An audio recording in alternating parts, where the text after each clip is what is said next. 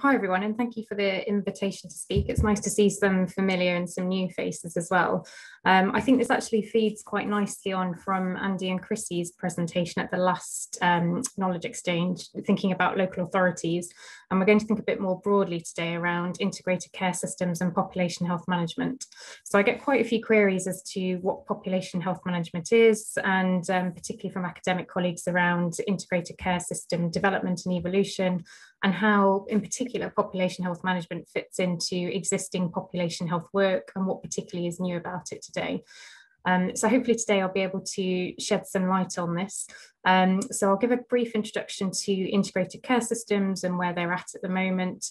I'll then give an overview of population health management, and as this is particularly thinking about population evidence and data science, I'll give a brief overview of the analytical approaches with a couple of examples, and then I'll finish off with a bit on the recent strategic and policy documents that have come out to just show where the future direction is going. And then in the conversation bit at the end, it'd be really great to hear people's thoughts, as I'm conscious we've got a range of perspectives on the call today, and also how people see this going in the future, and if there are any particular outstanding questions as well that we can look to support at a regional level, helping to answer, or at least hope to answer in the future. So integrated care systems. So this is looking at the shift from competitive-based healthcare and organisational autonomy, looking to a more collaborative process and looking to work together to integrate services and improve population health. So their official definition is they're geographically based partnerships. They're bringing together providers and commissioners of NHS services with other community organisations, so local authorities, other local partners such as voluntary and community sector colleagues. And this is very much to plan, coordinate and commission health and care services. So it's looking at integrated health and care and how we can shift that and expand that to look to support population health systems. So considering from individuals up to populations, and then thinking of expanding from service provision to how this looks to address health and well-being. So you can see this box on the bottom left here, the four main objectives of integrated care systems. So number one, it's improving population health and healthcare, then tackling unequal outcomes and access, enhancing productivity and value for money, and helping the NHS to support broader social and economic development. For those of you who are unfamiliar, we've got 6 ICSs across the east of England, as outlined here. And for the eagle-eyed amongst you, you'll notice some organisations that we have in the region, they will overlap multiple integrated care systems. So thinking about, for example, Essex-based organisations, they will have the challenge of spanning across 3 of the ICSs. And indeed, some of the southern ones will span across into London ICSs as well, in terms of where those services overlap. So this is a helpful diagram which the King's Fund have produced. So the date, you'll see it's from April 2022. That date's shifted now until July of 2022 due to COVID, and in particular the Omicron pressures over the winter. But this gives a nice overview of the structure of, if they do become statutory from July onwards, how this looks and how this looks at a geographical level as well. So there's 2 main components to the integrated care system. There's the integrated care board, which for those of you familiar with clinical commissioning groups, this is where they will move into. So it's looking at allocating NHS budget and commissioning the particular services that they are responsible, and looking to produce the 5-year system plan for the health services. This will work in close alignment with the Integrated Care Partnership, and this has a broader reach. So it's looking at representatives from broader community colleagues, so local authorities, Health Watch and other partners. And their role is to really start to meet the wider health, public health and social care needs. They will look to develop and lead the integrated care strategy, but they won't be commissioning services. And the geographical footprint is something that's quite crucial here, to then look at what particular services and organisations will be delivering at what particular levels, and really supporting this overall strategic shift towards place-based working. So we have our system, the integrated care system, which usually covers a population of 1 to 2 million. This will go down to a more local level, termed place, where you have these place-based partnerships and the existing health and wellbeing boards as well. And then you'll go even more geographical, defined to the neighbourhood level, where you'll have your primary care networks in operation, so comprising primary care colleagues from general practice, community pharmacy, dentistry and opticians, for example. So this document, some of you may have seen, was published last week. I'm still working through the numerous pages on it, but I think this figure is really helpful actually to just show how it's continually evolving and how this structure looks to fit in, particularly with the national and regional and local accountability as well. So you'll see at the centre, you've got the integrated care system with your integrated care boards and partnerships and how that aligns across to local government. And then more prominently featured is this place level, where it typically maps to the local authority level and increasing kind of information coming out on where that accountability sits. So having either pooled or aligned budgets and then linking funding to these more localised levels and particular services. So primary and community care services, primary care networks, mental health services, adult social care providers, and hospital and other healthcare services. So that's the general landscape at the moment, and it is still kind of subject to ongoing review and evolution. But I thought I'd delve into a bit more about population health and how population health management features in this integrated care system development as well. So just for a reminder on the call for people who are familiar and for those who aren't familiar with the distinction, we're going to take the King's Fund definition around population health. So generally, it's an approach that aims to improve physical and mental health outcomes, promote well-being, and reduce health inequalities across an entire population. And it has a particular focus on the wider determinants of health and the role of people and communities. Right. So for those of you, you may be familiar with this figure at the bottom here, Green and Whitehead. Oh, I don't know if you're not on mute, if you could mute yourself, thank you. Right. Yeah. And it's thinking about those different levels of factors that impact on an individual's health and well-being. Did you put milk in it? I'm just seeing if there's a way to mute. I'll carry on. And looking at those wider factors that impact on an individual's health and well-being. So you have the individual factors such as age and sex. You then have the wider individual lifestyle factors, social and community networks, and these particular elements here. Labelled in green, so you have housing, healthcare services, water and sanitation, etc. But this just nicely highlights that healthcare services are only one element of what supports an individual's health and well-being. On the right here, there's a nice diagram just highlighting some of the key characteristics of a population health system, so a system supporting good population health. So we have the integrated health and care system at the bottom, which we just talked about, and then to consider the wider determinants of health, individual health behaviours and lifestyles, and then the places and communities in which we live in and with. So that's population health, and population health management is really a particular approach to how we look to improve population health. So it's focusing on targeted initiatives using linked data. So it's using linked data to plan and deliver proactive and preventative care to achieve the maximum impact on the health of a population. And it's really seen, as you can see on this figure on the right here, be a key enabler for how integrated care systems can look to support better population health, outcomes, experience and value for the health and care systems. So it's an approach to look to understand current and predict future health and care needs, and it's using historical and current data to understand what factors are driving poor outcomes in different population groups. It includes several particular analytical approaches, so population segmentation, risk stratification and impactability modelling approaches to identify local at-risk cohorts to prioritise. Once these cohorts are identified, it's then aligned with designing new either proactive models of care or targeting existing models of care to improve health and well-being today as well as in the future for those cohorts. And when we're talking about health and care, we're considering the wider definition of health. So linking to the previous slide and thinking about those wider determinants of health. So the key aims are to prevent ill health in the first place, to improve care and support for people with ongoing health conditions, and to reduce these unwarranted variations in outcomes for people when they are using health services and with their health conditions. So it helps us understand our current health and care needs and predict what local people will need in the future. Although this is started off as an NHS initiative, it's meant to be used by everyone working in health and care and considering the wider picture. So commissioners, providers, local government, public health, and the voluntary sector. It helps us to target health inequalities in local communities, improve people's health and well-being, and support the needs of each individual.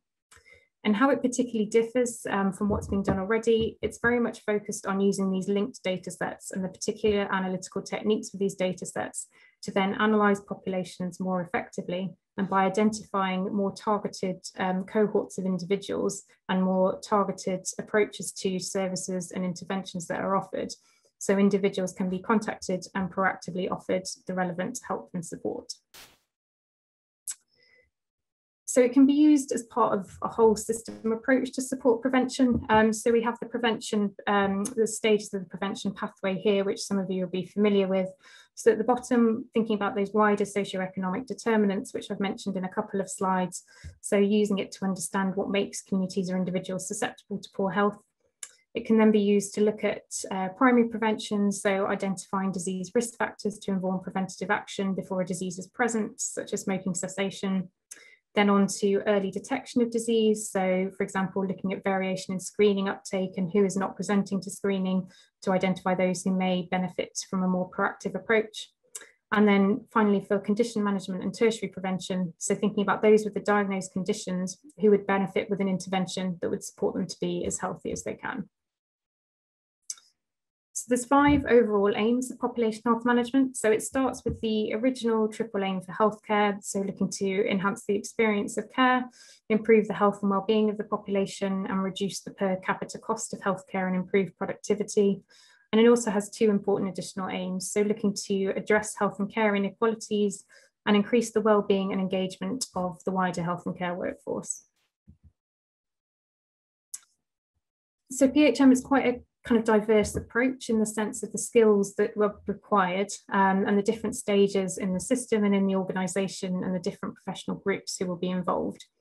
So we typically present PHM in these particular categories of the 4 I's, so infrastructure, intelligence, interventions and incentives. And some of our systems have also started to have another one which is defined as impact. So in order to support PHM and start to progress it, starting with the infrastructure, so it's having those digitised health and care records and having the common integrated health and care records, and then the architecture to then support that linked health and care data with the support from information governance and the wider system support from the organisational and human perspective to start to explore and develop PHM. Once you have your linked data sets established, there's then the intelligence element. So how is this data converted to actionable intelligence for use? So you need to consider the analytical tools and software, what analyses and the actionable insight that will result from that. And then also how you're going to bring together these teams to best utilise your knowledge of the data sets that you have and pool your analytical expertise. So there's development of bringing together an intelligence function from the range of organisations within an integrated care system, and the alignment of these multidisciplinary analytical teams and existing quality improvement teams that are present within organisations. Once you've then got your intelligence and your insight of who to target and how best to target them, there's then thinking about expanding on that how best to target them. So what particular interventions would be helpful? So thinking about care model and design through proactive and anticipatory care models with a focus on prevention and early intervention and reducing health inequalities. And then also thinking about community initiatives, the asset-based approach, initiatives such as social prescribing, which are really crucial to supporting PHM, and how best to meaningfully involve citizens for improved co-production. And importantly, how best to monitor and evaluate any initiatives that are tried out to then feed into that continuous improvement. And this is supported by the relevant incentives, so aligning to kind of population-based incentives and considering what workforce development is required and what governance is able to support this more flexible working. So there's quite a lot of different elements involved in this, and it's this cycle here, which again will be familiar of those to you, particularly working in healthcare or kind of public health initiatives, where you're looking to understand your population health and care needs, You're then looking at an opportunity analysis to work out which particular needs you want to prioritise, and then carry out the kind of core PHM analytical areas. So those particular techniques with the linked data to identify those particular cohorts you really want to target. There's then doing predictive system modelling of how best you want to target those particular groups and their needs, and then looking to match that to the relevant evidence available on what could work, to then try out the new intervention or modifying the care pathway, and then looking to evaluate that and being supportive of any rapid improvements as you're looking and trialling it out and looking to expand it up if relevant. So the first step in this is it's really kind of drawing on the expertise that's already in the system and the many resources and tools that are already existing for what we know the key health and care issues affecting local populations are.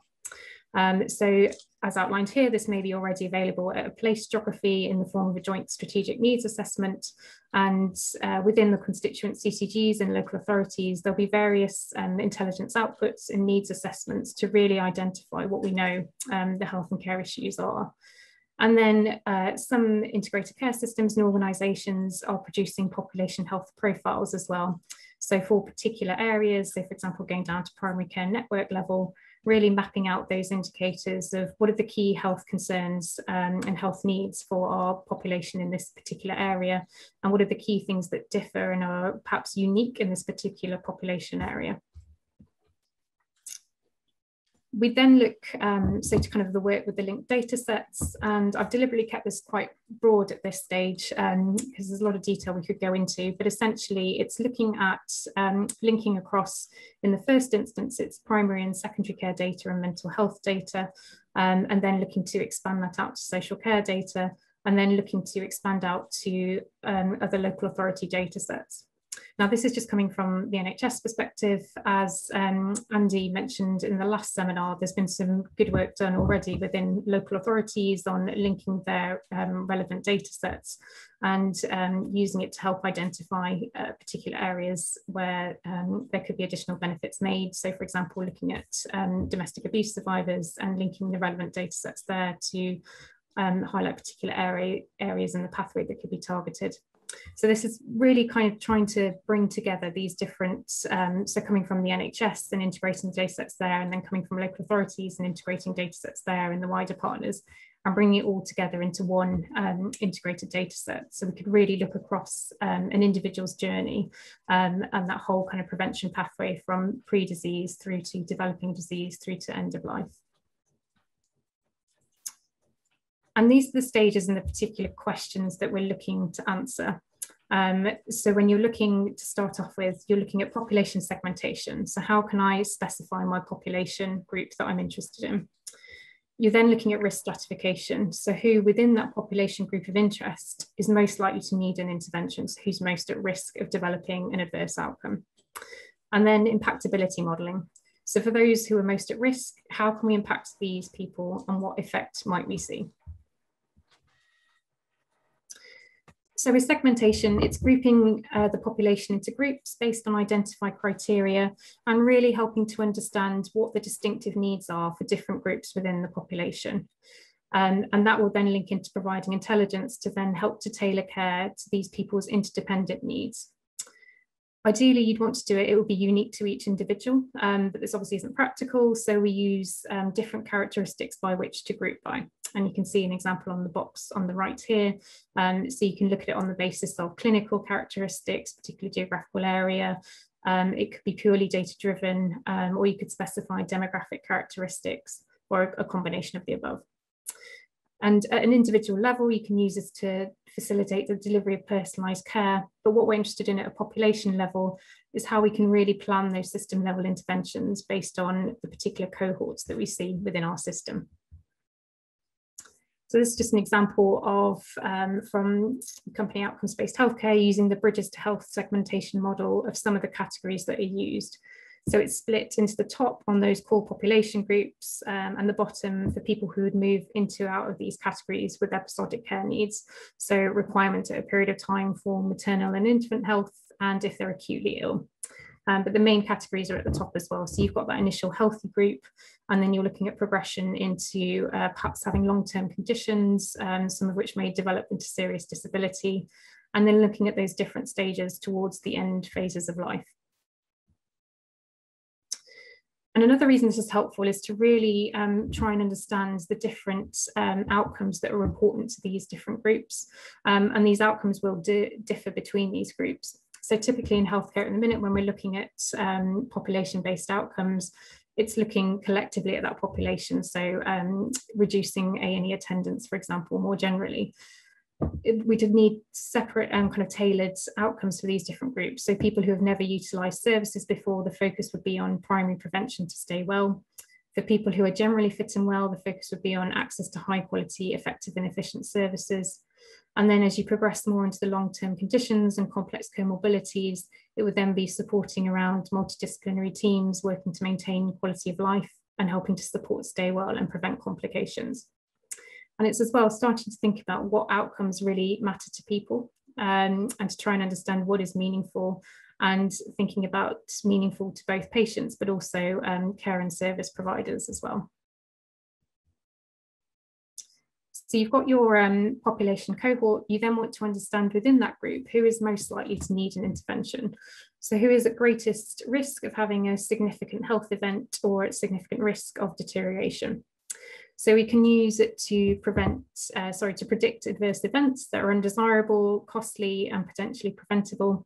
There's a wide range that could be predicted in a wide range of time windows. So that's down to kind of modelling and decisions to work out what is needed and what should be approached. It's seen as one form of segmentation. So it's looking at splitting your cohort into smaller cohorts of people with similar characteristics. It can be used at both a population level and a case finding level. So we're looking at these depersonalized linked data sets to understand the patterns in distribution of risk within your particular population group. It would then also be used at an individual level for case finding purposes. So for example, once you've identified a particular individual who is at a particular level of risk, you can look to identify amongst, for example, your GP practice population and see who is at a higher risk for developing an adverse outcome. And you could then look to offer a preventative intervention or look to kind of prioritise access if there's, for example, a limited number of spaces at a particular point in time. Traditionally, regression analysis has been used for risk stratification, but increasingly machine learning and neural network techniques are being applied and researched at the minute to see how this can look to kind of inform it. And as acknowledged here, the real strength of this is looking at data wider than acute data. So a number of risk stratification approaches at the moment look on a particular data set. What we're interested in is that linked data across an individual's life to then see what are these particular factors, reaching out from their clinical activity and thinking about some of their wider characteristics to see if there's anything that we could look to target in a more collaborative way across conditions. I've mentioned here a number of practical considerations. For those of you who have worked in risk stratification before, there's a number of considerations thinking about what particular level you'd want to target. So for example, it wouldn't be those necessarily at the highest level of risk. You'd want to go one step below and look at those who are at the rising risk. So you're at that point at which you could really start to target and make an impact and hopefully prevent them from moving into that high risk stage. And then finally, impactability modelling. This is something that actuarial organisations in particular have experience in, and there's ongoing research at the moment and working collaboratively with them to work out on how this is applied best to population health management. But what we're trying to look at is how can we impact these people who we've identified in that particular population group and who's at an increased risk, and what effect might we see? And this is on the basis that risk stratification tools will predict future risk, but they do not directly predict where the greatest improvement opportunities lie. There's an additional step that's required to identify those individuals who would be amenable to the interventions required. So it's used to understand the likelihood of it having a successful impact upon that subpopulation and what effect the impact might be. So as outlined here, we've got some definitions. So the degree to which different subpopulations will benefit from a range of interventions, And then importantly, it's how this is used to tailor appropriate interventions within the agreed boundaries for the values gained from resource spent. And what this means is picking a value of interest, which, if you remember the 5 key aims of population health management, it's picking one of those and then seeing, with this particular approach and targeting this particular population group, what is the best way to combine what we have to then have, so for example, an increased improvement in population health and well-being, and then increased efficiency of spend. And this figure illustrates it quite nicely. So on the left here, you've got, after you've risk stratified, so you've got your population at low risk and then increasing risk over time. And then on the right here, if you're looking at particular interventions, doesn't necessarily mean that all individuals in the high risk group will be amenable and will respond well to that particular intervention you offer. This will be based on a range of other characteristics. And so it's again a way of splitting down and working out how best could you apply. Now, some of you may have picked up that when thinking about this from a health inequalities perspective, there may be some potential issues here. So, for example, groups who may be amenable to a particular intervention are more likely to respond, take it up, and have improved outcomes as a result. They may be the group who also are at risk of not responding generally and resulting from kind of widening health inequalities, and actually be that group that we'd want to particularly target. So I think health inequalities need to be explicitly considered in this, and this is part of the work that the actuarial organisations are starting to include and embed in. And there's work being done to build on, so for example, the Wilson and Younger criteria for screening when considering about the potential, as well as the potential benefits, the potential harms of this approach, and how to explicitly include health inequalities in this particular approach. And it links in as well to the important assessments that we do anyway when we think about new services and interventions, so health inequality impact assessments as an example. So that's quite a kind of regimented approach in how the kind of analytical process pans out. There's obviously a lot of hard work then to then think about how we can look to implement what we find once we've identified the right intervention and the group to target and the reasons why we're doing that. So I just wanted to outline a particular approach to this and how organisations and systems are starting to look at this now. So although it's linked data dependent, there's some work we can start to do with existing data and even small scale linked data as well to see how we can test out this process and what we can learn from it and start to scale it up. So the link at the bottom here is a really nice case study from a social prescribing colleague and her experience of it, which I think brings it to life a bit. But what we're seeing in, so for example, primary care networks is they're looking to pilot PHM approaches. So they have a couple of linked data sets through their local needs assessments, and colleagues, particularly from local authority settings, have identified key priorities of interest. They then identify through risk stratification approaches and population segmentation approaches their particular cohort. And an example of this is taking the kind of key outcome of interest of heart failure and looking to see what particular risk factors would predict an increased risk of developing heart failure. And it's thinking about individual characteristics such as age, other clinical conditions, but also taking into account factors such as social isolation and housing conditions and the kind of broader socioeconomic factors impacting on their day-to-day life. These findings and these particular criteria are then brought to a multidisciplinary group and health and care professionals. So that would be clinicians, public health colleagues, analysts to be able to kind of interpret and talk through the data, and colleagues such as social prescribers, which was in this particular example. They then come up with an approach. So to take the social prescribing example, with this particular cohort, you've got a list of individuals who you would proactively contact. So rather than waiting for individuals to come to a GP or come to a medical colleague and express a concern and then be referred on to social prescribers, they would then be proactively contacting these people on the GP practice register who had been identified in this cohort to then follow up with them and better link into the different range of services. Another example is looking at people at risk of developing complications of diabetes. and the known overlap between poor mental health following diagnosis of diabetes as well, and the interrelatedness between poor mental health and then the impact on physical health as well. So another group found that by recruiting social prescribers to proactively contact these individuals and increase awareness and education around mental health and an impact on physical health, this was supporting people to better manage their health and better understand the interrelatedness and how they could look to address and support that.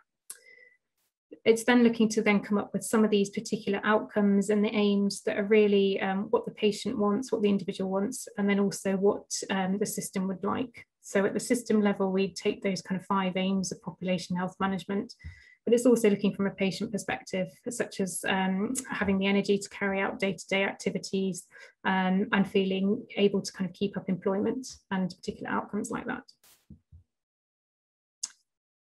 So on kind of a small scale cycle, that's what's being kind of piloted in some primary care networks with a view to then scaling up. I think one of the big areas of conversation over the next 12 months or so is then thinking, actually, what do we need? What particular analytics do we need at the different geographical levels within these integrated care systems? And this is a starting figure that was published about a year or so ago, I think, just to start to think through some of these particular decisions and questions that we'd see at the different levels. So looking at the more kind of strategic level of using it to allocate resources across providers, then looking down to see a bit more, why are we seeing variation between these otherwise perhaps similar primary care network populations? What might be the cause? And then what priority cohort of people can we make the biggest impact on in the next 6 months? And then linking explicitly to what particular analytics could help to answer those particular questions.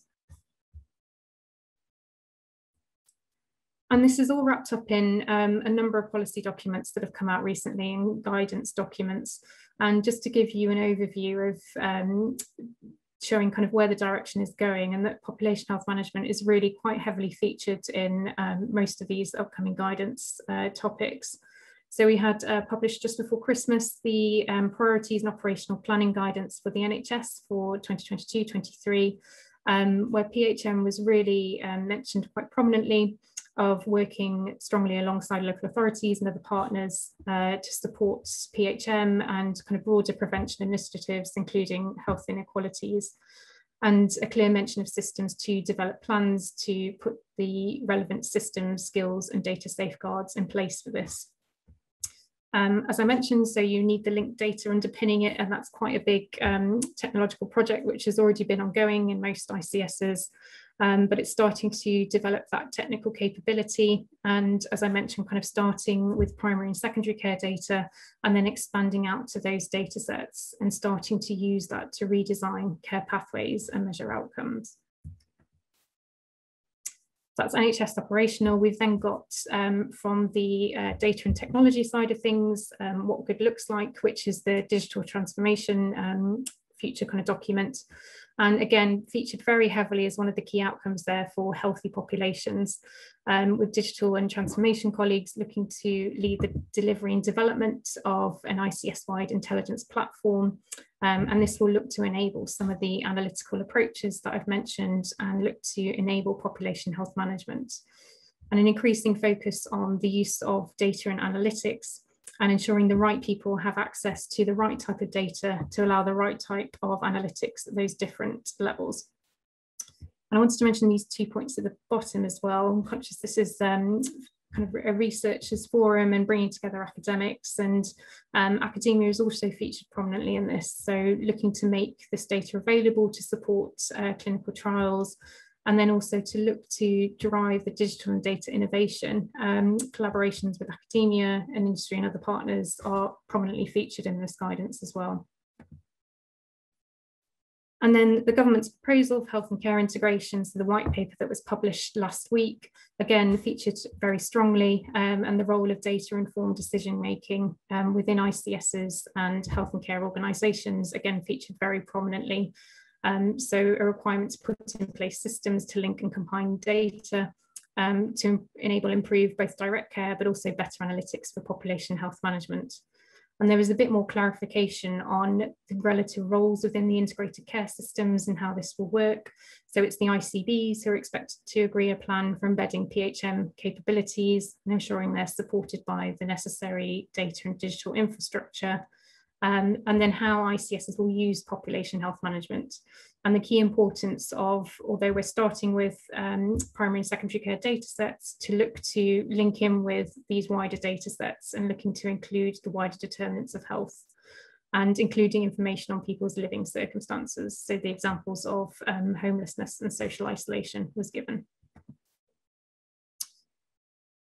And I just wanted to reiterate that there's a strong role for academia and research in population health management and integrated care system development. And these are some of the points that I just initially thought about, and it's open for discussion at the end of this session. But I think, as you would have seen, the need for research, coming up with defined questions, analytical and evaluation skills will become increasingly important in supporting kind of ICS data-informed decision-making. I think working with linked data sets as well. So there's some quite strong expertise within academic institutions and relative researchers around working with linked data. And I think the sharing of learning for insights and some of the nuances of that will be really important. And then also just thinking generally around evidence around the population and risk factors, and then also around implementation of population health initiatives as well to support the experience of the organisations who are already members. And I've just flagged here on the right, so this was in the white paper published last week, an example of some of the questions that nationally they're looking to get answers to. So thinking about the broader remit of integrated care, how outcomes can look to support that, and this, by virtue of this, the kind of population health management outcomes, how this will link into it as well. So thinking about how outcomes can be used to support that common purpose between the partners and support the different organisations working together as well.